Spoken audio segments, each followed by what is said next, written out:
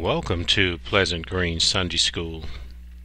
This is lesson 13 for May the 29th, 2016. We're still in Unit 3 entitled Fullness of Faith. Our topic for today, taken from the Adult Quarterly, is Getting Back on Track.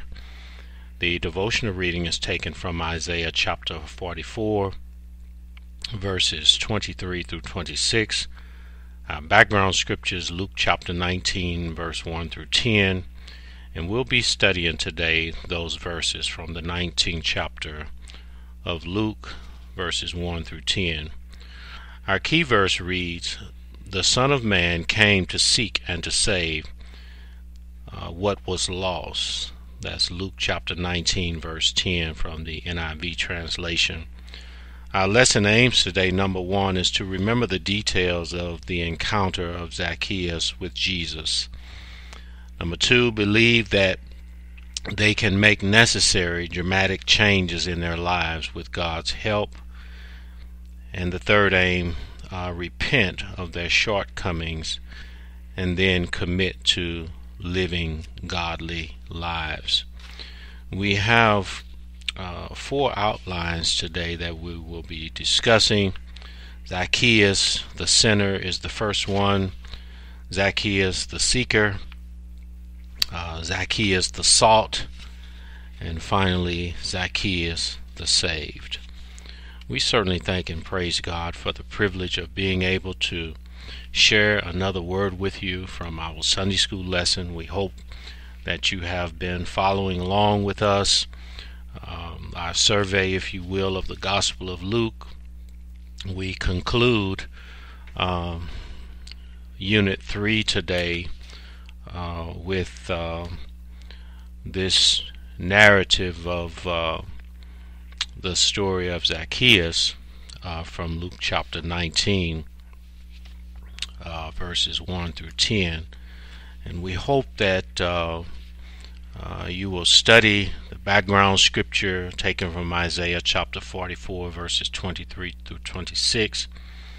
It's very important that we understand as a people, as humanity, of what Jesus came to do, that our lives are parallel, that we seek to identify with the purpose of Christ coming into our sinful world.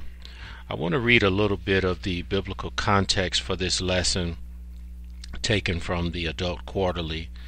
Zacchaeus was a chief publican, head of a large office of tax collectors. Publicans were classed with harlots. I want you to look at Matthew chapter 21, verse 31 and 32. They were hated generally because the taxes were for a foreign power.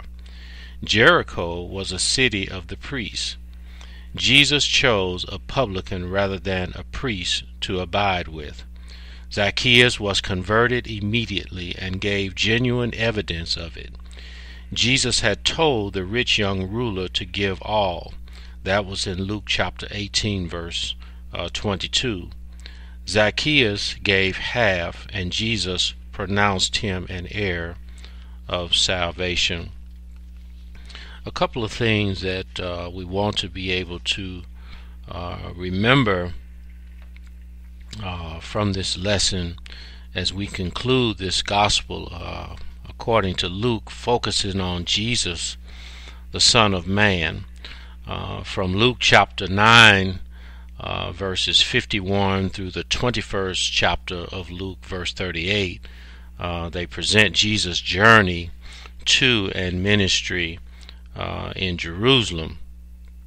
But I couldn't help but think about the word desperation. That word just simply means it is a loss of hope and surrender to despair. Secondly, it's a state of hopelessness leading to rashness. The synonym for that word rashness is to be adventurous. And this word desperation, it will go a long way in helping us to understand why a grown wealthy man, and Zacchaeus has resulted in climbing a tree. But we want to take a look at this first outline entitled Zacchaeus the Sinner. This is taken from Luke chapter 19, verses 1 and 2. And the Bible says, Jesus entered Jericho and was passing through. Verse 2, a man was there by the name of Zacchaeus. He was a chief tax collector and was wealthy. Here we are able to see that Zacchaeus, as it says here in this outline, that he's a sinner. And we want to understand that Zacchaeus, he's not a sinner because he is placed in the New Testament. He is a sinner because of Genesis chapter 3, when Adam fell in the garden. Subsequently, all humanity was born in sin. We have to keep in mind that Jesus, working in the will and the plan of God, came into this sinful world to save sinners because of the fall, back over in Genesis chapter 3. And as we look at this lesson, as Jesus closes out his journey on his way to the cross, the key verse says he came. Jesus came. He came into this world to rectify the situation that had taken place in the garden. Matthew chapter 5 records, Jesus said that he did not come to destroy the law or the prophets, but he came to fulfill. And so Zacchaeus represents, if you will, mankind that has not come in contact with Jesus as of yet, so as to be saved or to be converted, to be changed. But that is going to happen for him as we get along into this lesson. But it goes on to say here in this second verse, if you will, that he was a chief tax collector, a publican, if you will, and he was rich. But yet, as a sinner, he's poor. On the outside, he has a lot of wealth. He doesn't need or want for anything. But on the inside, he's broke. And we have to understand, as we get into this commentary here, as Jesus was on his way to Jerusalem, he entered Jericho with the intention of passing through it. A man was there by the name of Zacchaeus. He was not only a tax collector, but also he was a chief tax collector and was wealthy. He had become very rich by collecting taxes on the famous balsam, those were trees of Jericho, and on the costly imports from Damascus and Arabia. While he had finances and fine things, he did not have friends. Money cannot buy one moment of happiness or peace for the person who has sold his life to evil. Zacchaeus may have taken a job as a way to get rich without giving a thought to how this business would affect others. But his conscience was nagging at him constantly. He needed relief. How does one spell relief? The answer is Jesus. Some very profound comments here concerning a man's life, Zacchaeus' life.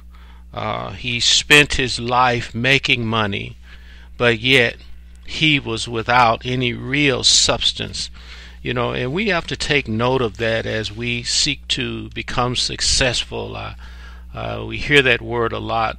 But back over in the first chapter of Joshua, God defines success for Joshua. He basically tells him, don't let this word that I'm giving you depart from you.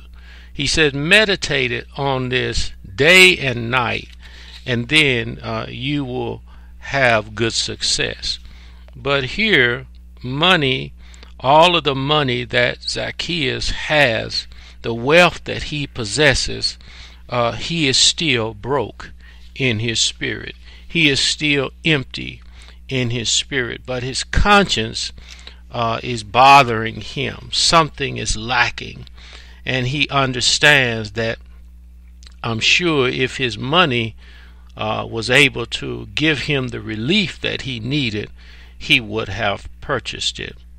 I want you to look at Psalm 32, and let's just go over there very quickly, because I want to read this. I want us to see clearly the spiritual posture of Zacchaeus, because that word desperation, we're going to see that play out later on in this story concerning him. Psalm 32, I want to go down to verse 1. The Bible says, "Blessed is he whose transgression is forgiven, whose sin is covered. Blessed is the man to whom the Lord does not impute iniquity, and in whose spirit there is no deceit." Verse 3, "When I kept silent, my bones grew old, through my groaning all the day long. For day and night your hand was heavy upon me.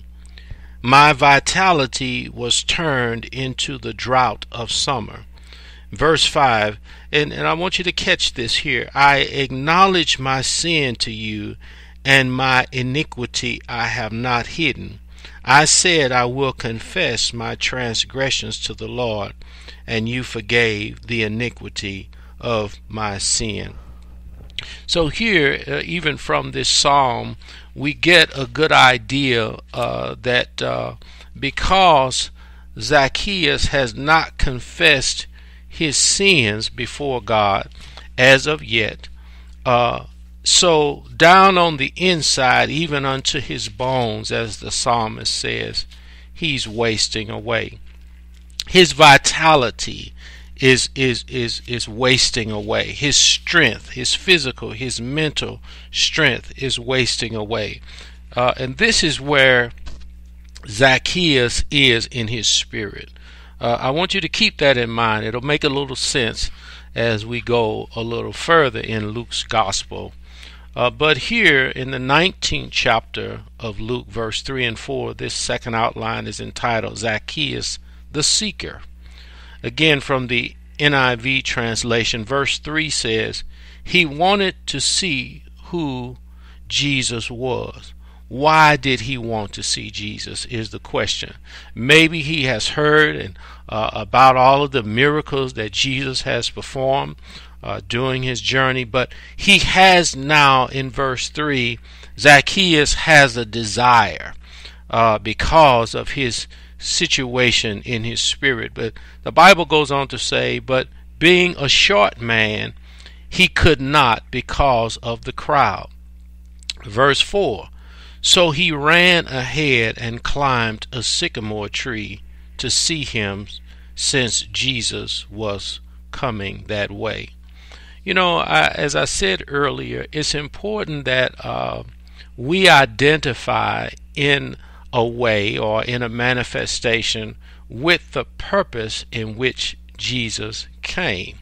We see this played out here, that because he came, Jesus, to seek and to save that which is lost, Zacchaeus in turn becomes a seeker. He identifies with what Jesus came to do by moving in a proactive way to meet the will and the purpose in which Jesus has come into the world. That's very important that we do this, because if we just lay with the fact that Jesus came to seek and to save that which was lost, and we do nothing about responsibility or taking responsibility for seeking him out ourselves. And that's the point that we want to make. So verse 4 says he ran. He got in a hurry, and not only that, he's a short man, but Zacchaeus, but he finds a tree. We could spend all day on this verse alone, just looking at what was driving this man, this wealthy man, to want to see Jesus to such extent that he's running, he's climbing to get a glimpse of Jesus coming his way. How does he know he's going to be able to see Jesus from the position that he may take in this sycamore tree? But he's mapped all of these things out. And so it goes on to say Zacchaeus was determined to see Jesus. Do you see that desperation in this text? Do you see how Zacchaeus has such a desire in his spirit? I don't find here that he's looking at maybe what somebody else would say about him. And what grown man climbs a tree except he has a need way down on the inside? But he wanted to see who Jesus was. He apparently had hoped to melt into the crowd where he could go unnoticed by Jesus, but he was short and could not see over the crowd. What could he do? He decided to be proactive. And that's very important for us as people of God. And we have to make sure that we become proactive people. We become seekers. The Bible is clear. It tells us that if we seek, we're going to find. So here's Zacchaeus. He ran ahead and climbed a sycamore tree to see Jesus. Some of the world's worst sinners will go the extra mile to see Jesus. We should always be ready to share the message of salvation with the vilest of transgressors. By the side of the road, Zacchaeus perched himself in the tree where he could get a look at Jesus. He had taken the right step.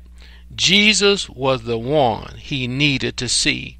But just seeing Jesus is never enough. Zacchaeus' future depended on his next step. I was thinking about that, our future. So much has said about that, and I know that we make a lot of plans. We make great strides into planning our future. But I won't go over there now, but I want you to read 1 Corinthians chapter 15, verse 19. The question is asked here in the quarterly. The Bible declares that Jesus is a friend of tax collectors and sinners, as Matthew 11:19. How did Jesus demonstrate that reality in today's lesson? He says in the key verse, again, this is Luke's account. The Son of Man is come to seek and to save that which was lost. This is the so-called golden text of the Gospel of Luke. And we see Jesus coming to the people who needs him most. The righteous folks, we are edified by the message of Jesus Christ. We don't need to be saved again, but somebody that's lost, that has never been converted, has never been born again, has never been changed, that individual needs Jesus desperately. And so he came for these individuals that are so-called lost. And we are lost because of our nature. That term, we could trace that back to Genesis, as I said in chapter 3, that man lost contact or fellowship with God when he was kicked out of the garden. He lost the grace and the mercies of God. He lost the fruit, if you will, of the fellowship with God. He lost obedience to keep the commandments of the Lord that God had given to Adam and Eve. He lost everything. And so God was not satisfied with that position. And so he sent God sent his only begotten Son to find those who were so-called lost in the sinful nature. We are lost in that old Adamic nature, and we have to be found by Jesus Christ. We have to be discovered by Jesus Christ, and I want you to keep that in mind. So here in this third outline is entitled Zacchaeus the Salt. This is Luke chapter 19, verses 5 through 7. I want to read this from the NIV translation. When Jesus reached the spot, he looked up and said to him, Zacchaeus, come down immediately. I must stay at your house. Verse 6. So he came down at once and welcomed him gladly. Verse 7. All the people saw this and began to mutter, he has gone to be the guest of a sinner. How did these two individuals, Jesus and Zacchaeus, get to know one another? We don't see anything else where they had ever met, but Jesus knows his name, and he sees him, and he gives him instructions to come down out of this tree. I want to go home with you. I want to stay with you. I want to come into this fellowship with you. And so he obeyed in verse 6. Zacchaeus did. He came down out of the tree at once. I love these words here that give us some understanding about how a salvation is something that is an urgent matter. We need to hurry up and get saved, if you will. We need to hurry up and let Jesus into our hearts. We need to do that immediately. We need to do that right now. The book of Hebrews said, the day you hear my voice, saith the Lord, harden not your heart. So he came down at once and he welcomed him. We ought to be glad to receive the salvation that Jesus has to offer us. And here we see onlookers that are muttering and complaining that that Jesus is a guest of a sinner. And sometimes people will do that, and maybe that's the reason why we haven't come to the Lord, is because we are worried about what others might say about our fellowship with the Lord. But if you're going to get this salvation, if you're going to get what the Lord has promised you, you're going to have to overstep these hurdles. When Jesus reached the spot, he looked up and said to him, Zacchaeus, come down immediately. What an exciting and thrill-filled day this would be for this hated man. He thought that he was hidden. To be sure, no one can conceal himself or herself from the all-seeing eyes of Jesus. We have to remember that today. God says, my eyes are in every place, beholding the evil and the good. He knows who you are. He knows what you're doing. He knows how you feel. He knows what you think. He understands your plans and how you're trying to maneuver in life. He knows our strengths and he knows our weaknesses. And this is why we should understand this. Jesus is coming into this world, and even at this time, to save individuals that he knows the condition that they're in. Nobody has to tell him. He never would have come into the world to save anybody if he did not understand the needs that needed to be met. So I want you to read the first chapter of the Gospel of John. The Spirit of the Lord was just reminding me that Jesus coming into the world, he enlightens every man. Everybody that accepts him, God will enlighten you and bless your understanding and your awareness. But this is what the text is telling us today. Zacchaeus was on the spot. Everybody was looking at him, and the crowd was waiting to see how the Lord would handle this tax collecting sinner. Not much is mentioned regarding the dialogue that followed between the Savior and the sinner, but we are aware of how the plot unfolded. So he came down at once and welcomed him gladly. The chief tax collector did not argue, nor did he excuse himself from the scene. He immediately realized that moment was one charged with fixing of his destiny. He realized. Do you realize you need Christ in your life? Do we realize we cannot make it? Do you realize maybe the way that you're feeling and that you're thinking is because you don't have the peace that God is offering you through Jesus Christ?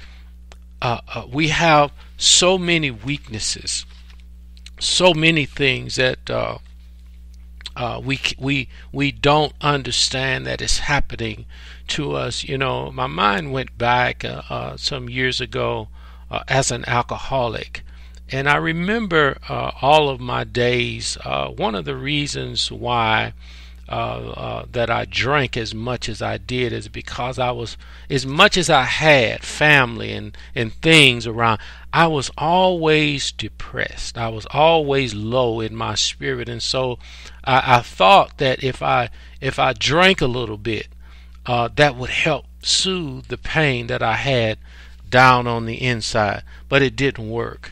And I spent years wasting away my life and my time and the good health that God had given me, trying to satisfy something that only Jesus could fulfill. I want you to remember that, because many times we take on these substances. Sometimes we take on these attitudes of trying to work it out on our own. Zacchaeus is a wealthy man, and he is so broke on the inside. He is so desperate on the inside. I can imagine what that must have been like. I can understand a boy or a little girl climbing a tree, but a grown man climbing a tree to see the Savior coming his way. I want you to know that that is a desperate situation. He was really doing very poorly in his spirit. Zacchaeus was. But it goes on to say here, the chief tax collector, he didn't argue about this thing. He was face to face with the forgiving, life-changing, and life-elevating Savior. How did people react to the invitation extended to Zacchaeus by Jesus? Verse 7 details their reaction. He has gone to be the guest of a sinner. Their reaction was dripping with sarcasm. You know, nobody, I love this, and I want to share this with you, those of you that are going through something in your life, and you tell somebody about what you're going through, and they give you an alternative to the real issue or the real relief in your life. But when you choose Christ, they tend to criticize. But they can't help you with what your heart is dealing with and what your mind is dealing with. So my point is, be encouraged. Stay with the Lord. He is the only one. If you read Isaiah chapter 57, verse 21, you will see that he says even to Judah at that time, there will be no peace for the wicked, declares the Lord. Can you imagine? If we are engaged in evil, or living in evil, a lifestyle, even as this man Zacchaeus, he had no peace down on the inside. And that's why his situation was desperate. That's why this wealthy man took to climbing a tree. With all that he had, he could have bought anything that he wanted, but not. He couldn't have purchased peace for his life. Let us remember that. He goes on to ask here in the quarterly, can you recall the exhilaration and excitement you experienced when you first met the Lord as your Savior? I can, and I know you can too. God has brought us from a mighty long way, and I remember some years ago being sick for more than 2 years because of my sin, and going to doctor after doctor, and they not be able to help me. But do you know Jesus came? This was my day to climb the tree as Zacchaeus. I needed to see Jesus, and my situation was desperate. So I climbed a tree, if you will. I became a seeker of the Lord. And I declare unto you today, I saw Jesus, I met him, and he had me to come down out of that tree, just like he did for Zacchaeus. And he wanted to stay in my house, in my heart. I want you to read Revelation chapter 3. But we have to come back here, and this man is in trouble, Zacchaeus, but he's in the process of getting what he needs for his life and for his destiny. This last outline is entitled Zacchaeus the Saved. This is taken from Luke chapter 19, verses 8 through 10. From the King James Version, as Zacchaeus stood and said unto the Lord, Behold, Lord, the half of my goods I give to the poor. And if I have taken anything from any man by false accusation, I restore him fourfold. Jesus said unto him, This day is salvation come to this house, for so much as he also is the son of Abraham. For the Son of Man is come to seek and to save that which was lost. You can tell here in this outline here that a conversion has taken place on the inside. We don't get any other details, but whatever happened in that exchange between Jesus and Zacchaeus in his house has caused Zacchaeus to stand up and say to his Lord, Look, I've got a bunch of goods here, and I'm going to give it to the poor. Now, these are the outward manifestations of an inward conversion. Keep that in mind. The 5th chapter of Matthew said, Let your light so shine that men might see your good works. So whatever happened in this conversion process, Zacchaeus is doing some things that he has not done before. And Jesus confirms to him that he has the true salvation because he knows that he has passed from death unto life, because Zacchaeus has now love for the brethren. He has love for the poor. He wants to be able to give back what he has. And then he says, and if I have taken anything, this is a clear sign of true conversion. And this is a lot of why sometimes we don't get the connection with God that we should. We don't want to take responsibility for our sin. The first epistle of John tells us in the first chapter, he said, if any man say he does not have a fault, he is a lie, and the truth is not in him. All of us have sinned and come short of the glory of God. And here Zacchaeus is confessing that if I have taken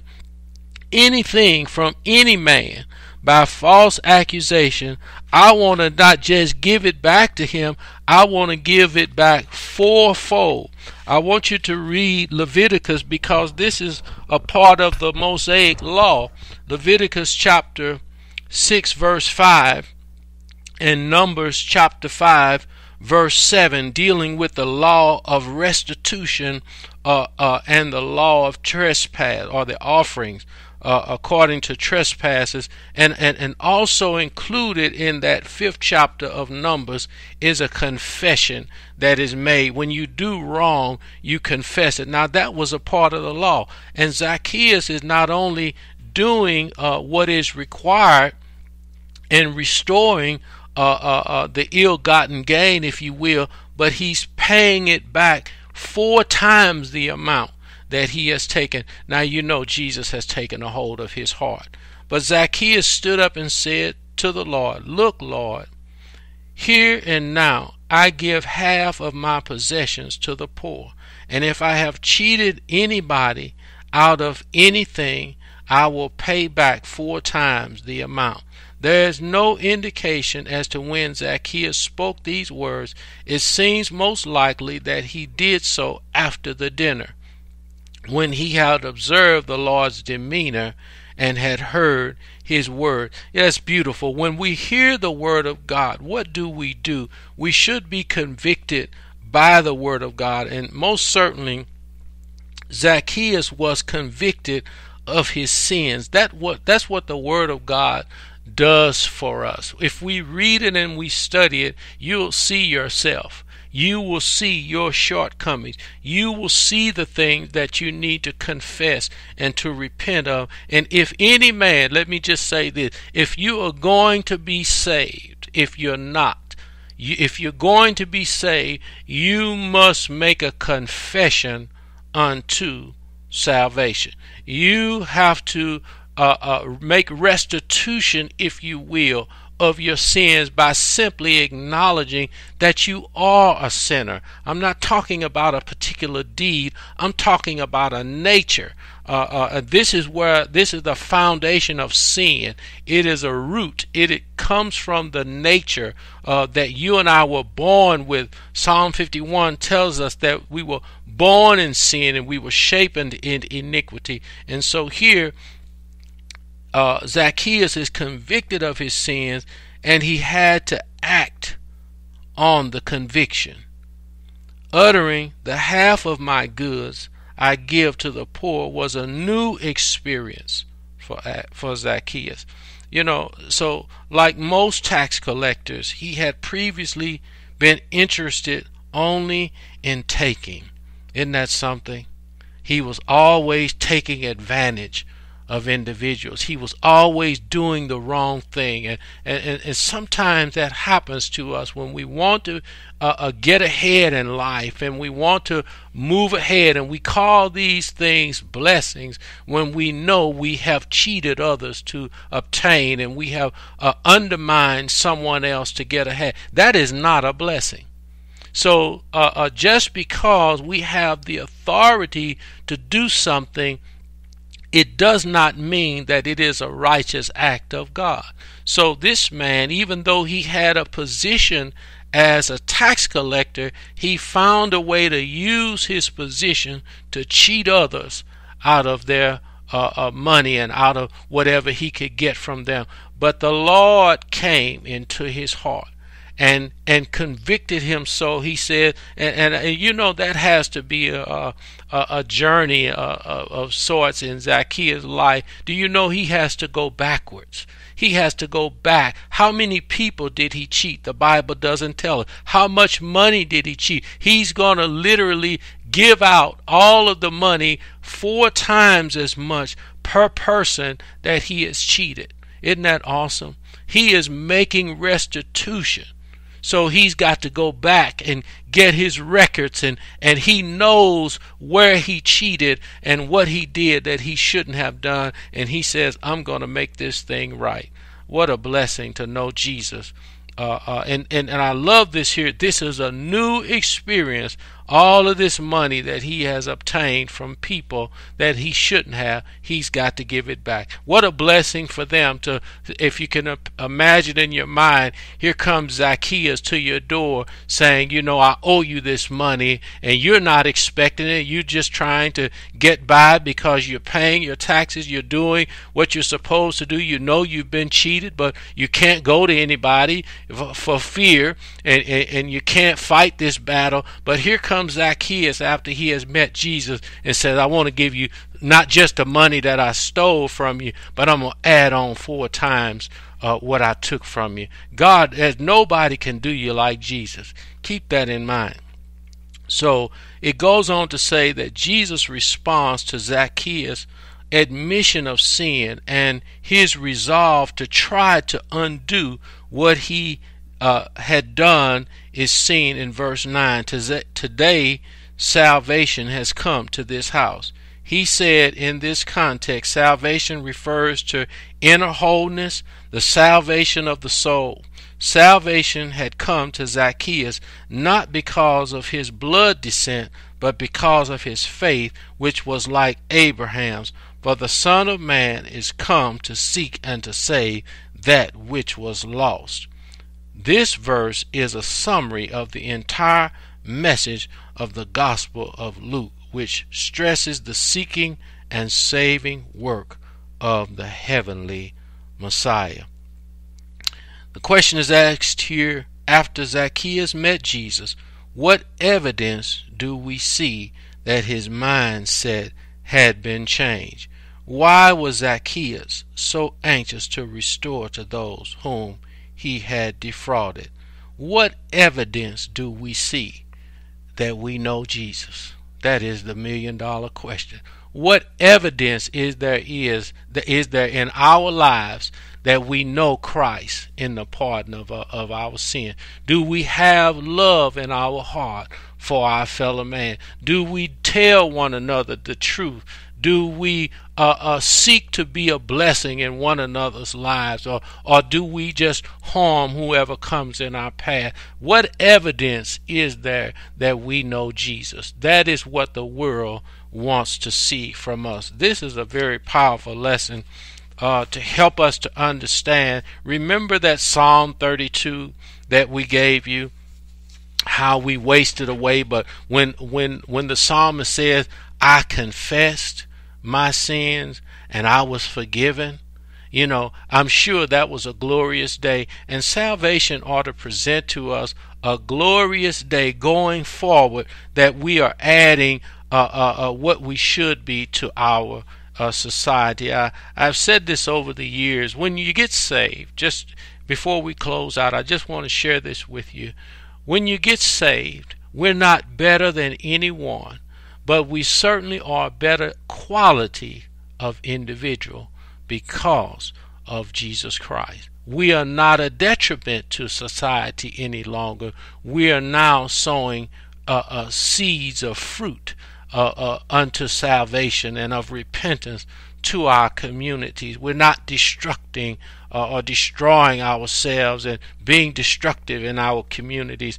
But Zacchaeus has turned his life around just by recognizing that he had some desperation in his heart and his mind. He needed to get this thing right down on the inside, and he did the thing that he should have done, which is to seek after and to go after Jesus Christ. He made sure that he was not going to let this opportunity pass by. He was not going to let the crowd stop him. He was not going to let the fact that he was a short man stop him. He was not going to let the fact go by that it was just so much going on that I really didn't get a chance to see Jesus. He finds a tree and he goes in that tree so he can see Jesus.